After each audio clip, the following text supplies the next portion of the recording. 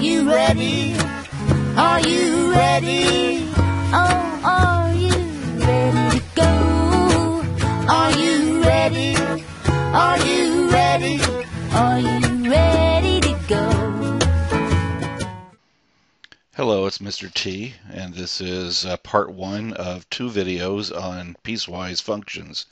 In this video, we'll be talking about what piecewise functions are and what their applications are in real-world applications, and we'll also be talking about evaluating piecewise functions. So let's get started.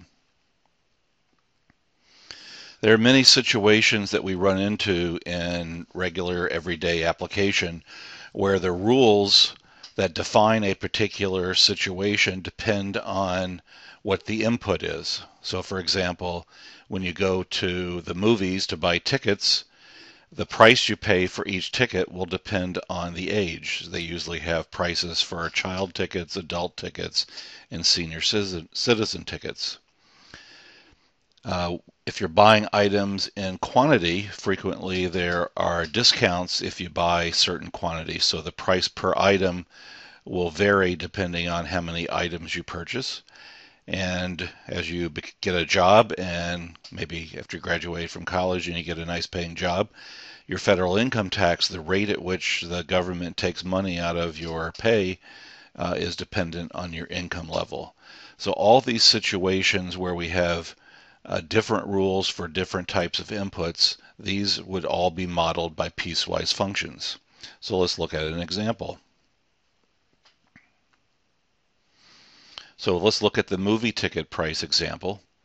So in this case, we have 3 kinds of tickets: child tickets, adult tickets, and senior citizen tickets, and we want to write a function definition. So function definitions, remember we have a function name. Let's call it function P. And we'll use X for the age of the person we're buying tickets. Now normally we would just put here the rule, but when it's a piecewise function, we're going to sort of have a table. So we're putting a bracket here, and each rule will be composed of 2 parts: the actual rule for what the price is, so we have the actual rule, and then we have the domain for that rule, meaning the values of inputs that that rule applies for. So our first rule, let's put for children, the price is $5. So the rule is the price will be $5. Now what's the domain for this? So the ages are 12 and under. So that would be if X is less than or equal to 12. Now there's different notations. I will be using a semicolon to separate these. Sometimes you see the word if right here, so depending on the book and the format. So let's go to the next rule. So the next rule will be for adult tickets. Those are $12 each. And the domain for that is X has to be greater than 12. And then our next rule will be if you're 65 and older, you get a different price. So this will be less than 65. And our last price is $8, and that is for ages that are greater than or equal to 65. So this would be what a typical piecewise function looks like. This is a single function. In this case, we have 3 rules, and each rule has a domain that tells us which values of X that particular rule applies to. In this particular case, each rule is a constant. When we look at graphs of these, a constant function is a horizontal line. So this particular kind of function, when all the pieces are horizontal lines, is referred to as a step function. So if you hear the word step function, you know that each of the segments of the function will be horizontal lines. So let's look at another example. So in this example, what we want to focus on here is evaluating a function. So remember, when we have function notation, we take this input of X and plug it into our function. When we did function notation earlier in the year, our function rule was just a single rule, and we would match the letter of the function with the letter of the function definition, and we would plug in for the x. Here, before we plug in, we have to decide which of these rules to plug into, and we use these domain statements. So we first check the -5 here for this first example, first part of the problem, and see which of these domains will that make true. Well, -5 is less than -2, so we'll be using this rule. So we're going to plug into there. So we've got -5 squared minus 3, which would be 25 minus 3, or 22. So f of -5 is 22. So let's look at -2. Now we have to be careful on these boundaries that we use the right rule. This rule, because of this inequality statement here, the -2 is part of this rule. Now this rule is a constant function, so when we plug -2 in, there's no x, so the value of the function is just that constant value, 5. So no matter what x values that are in this interval here, this will be the value of the function. So for example, 3 is between -2 and 5, so again, the value of f of 3 would be 5. Now when we get to 5, we're again at a boundary value, so we need to see which of these inequalities the 5 is part of. The 5 is part of this one, so we would be using this rule.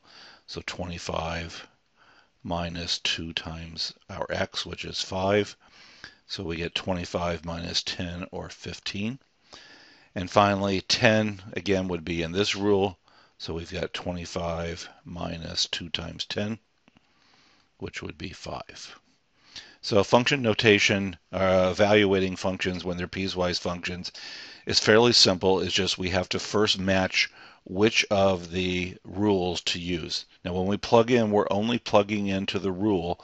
We're not plugging in over here. We just use this to decide which is the applicable rule. Just like when we went to the movie theater and bought our tickets. Now if the function is given to us instead of in function notation as a graph, we can evaluate. Now earlier in the year we've evaluated functions from a graph. So remember, to evaluate a function from a graph, this is the x value, so x is -4. We go up or down till we run into the graph and we read its y value. So at -4, our y value is -3. So f of -4 is -3. At -2, our y value is also -3. At f of 0, so we go to 0, we're at -2. Now when we get to f of 2, we have to be careful and we have to decide, do we use this value or this value? For it to be a function, it has to pass the vertical line test, meaning it can only be a valid value at one point. When we did inequalities, remember, when we're graphing an inequality, an open circle means getting as close to -2 but not including that point. A solid circle means that value of x is included there. So when we go to f of 2, this is our value, which is at -1.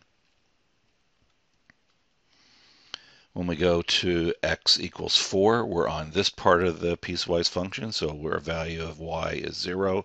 And finally at 5, we are here, which is also at 3. So we've wrapped up our first part of the tutorial on piecewise functions. We've talked about the format of piecewise functions.